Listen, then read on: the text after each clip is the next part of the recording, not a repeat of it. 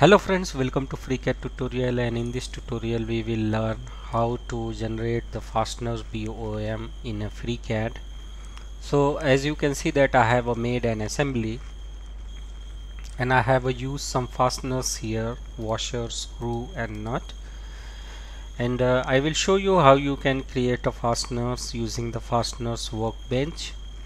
So activate the fasteners workbench, and once you activated the workbench, click here Generate BOM.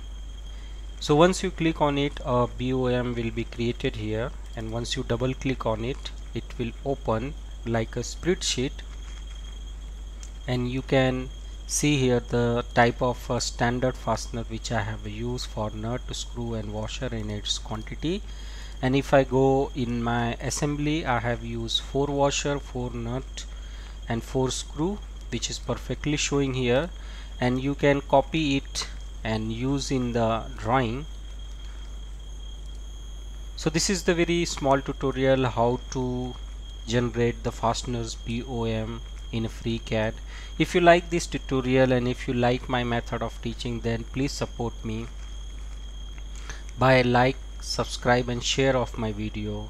I will come with more useful tutorial on FreeCAD. Thank you for watching and thank you for your valuable time.